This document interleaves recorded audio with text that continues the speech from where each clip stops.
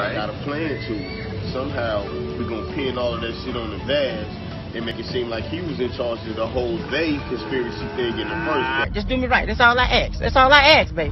That's all I... God damn! Uber, what the hell wrong with you? Throwing me all over the goddamn place. You almost made me fuck up my curb. Shit! You know what? I was gonna pay your goddamn ass. I ain't paying you shit. This ain't... It's clear sequence. This ain't no damn 70s commercial. All right, for the interview, the whole thing about they. Right. You know what I'm saying? We're gonna have to cut that out. Like, it's, you know. I mean, that's cool, because I ain't never believed in that shit no way, so. Okay. No, son, I'm trying to tell you, they exist, son. No. For this interview, they don't. I like, yeah, I do a little something.